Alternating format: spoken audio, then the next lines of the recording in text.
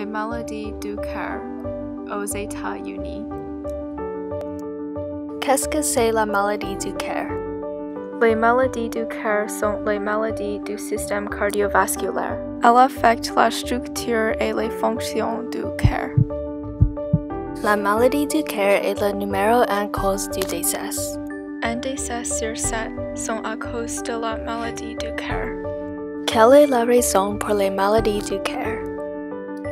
La raison pour la plupart des maladies du cœur est l'artériosclérose, qui est quand la matière grasse s'accumule sur les murs des artères et les artères se rétrécissent. C'est difficile pour les nutriments et l'oxygène voyage dans ces artères étroites. Quels sont des exemples des maladies du cœur?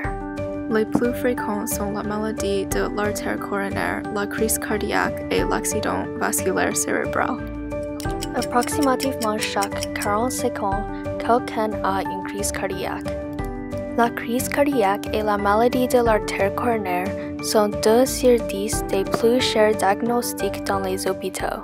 En 2017, la crise cardiaque était 11,5 milliards de dollars et la maladie de l'artère coronaire était 10,4 milliards de dollars. Comment pouvez-vous prévenir les maladies du cœur?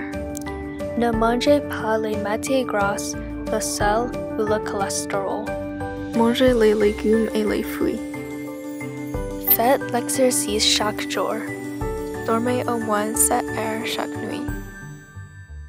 Aidez pour prévenir les maladies du cœur aux États-Unis.